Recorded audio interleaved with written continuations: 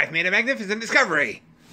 It turns out you can remove these from either side and the valve doesn't fall apart. Well, the seal comes off, but I thought these were critical structural elements. I thought if I pulled this off that this would be uncovered and there you wouldn't have a valve. But because this part does come off, it means I don't need to drill a hole this big around in the side of the habitat. I can just remove this and have this be flush with the side of the habitat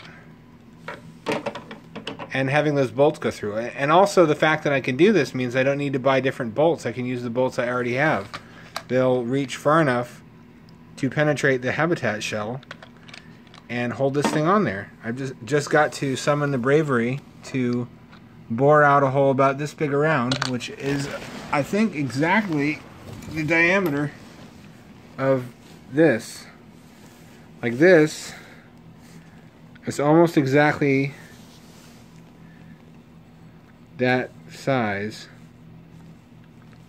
So it's not that it'll slot into anything, it's just that the hole it creates will be almost exactly this diameter. I also discovered these are a little on the large side for this habitat, but should just barely fit. The issue is whether or not there'll be room at the bottom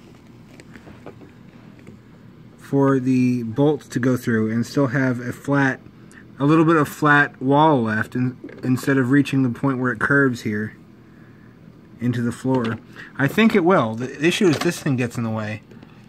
But even with that in the way, I think this just exactly has enough room to mount to the side of this. And I'll put this a ways back here, so it won't be exactly on the middle of the wall like it will be for Megahab.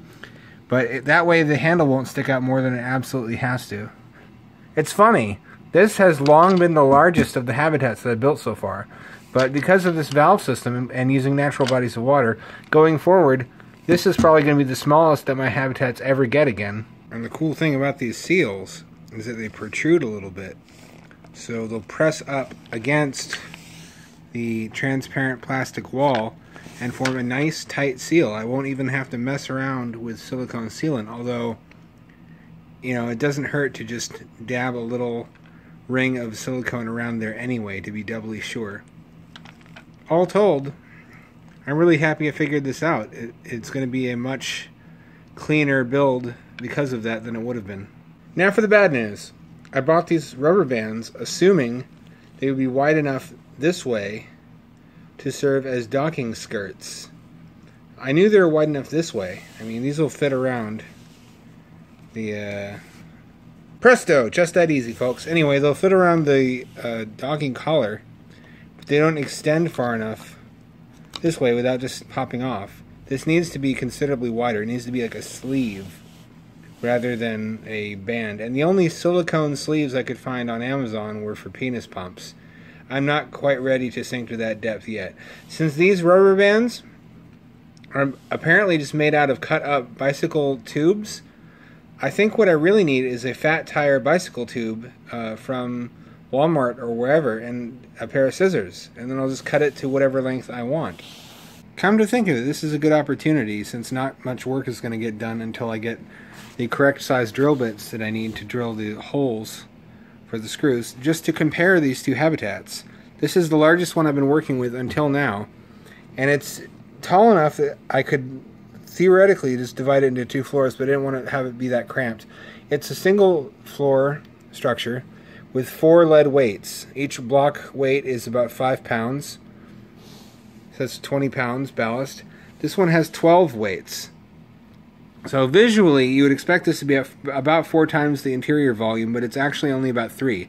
However, because it's so tall, I think I can divide it into 3 floors and still have plenty of vertical room for a hamster who's not going to miss the lost headroom. Only humans prefer absurdly high ceilings. This will mean more floor space for the hamster, effectively tripling the interior volume from the hamster's point of view. There will have to be chunks cut out of the floors. There are going to be stackable floors with handles on the sides for pulling them out, one on top of the other, like little tables, with a hole for a climbing tube so it can get between the floors, and a rectangular chunk subtracted from the back so that it doesn't physically conflict with the wheel that's going to be in the back of this thing. Anyways, I wish I had more to show you now. I really need to get those drill bits. A lot's been going on in my life that's been preventing me from working on this, but that should give you an idea of where I'm headed with this. Sound off in the comments whether you think this is better suited to be a 2-story structure or a 3-story structure. Keeping in mind that the Hampstures are about golf ball sized. I wish I had something for physical reference here. They just comfortably fit through here.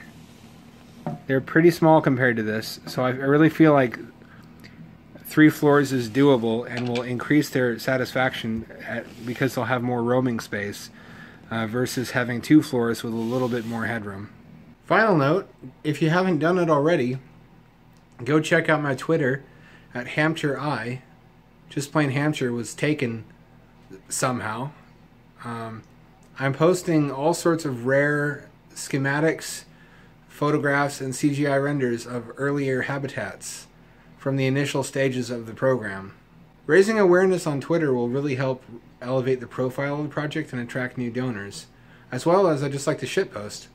Also be sure to subscribe to the YouTube channel if you haven't already, and go back and look at some of the older videos, because a lot of the questions I'm getting on Twitter, like what do you do about the waste, how do you replenish their food, what happens if the power goes out, those questions are answered in older videos and actually demonstrated, like the mechanisms that solve those problems. So it would be less of a headache for me if people would check out the already available information. Plus, they're just fun to watch. I've got a lot of really interesting, exotic old prototype habitats in those videos that I don't use anymore, or some of them I actually don't have anymore. I don't know where they went to.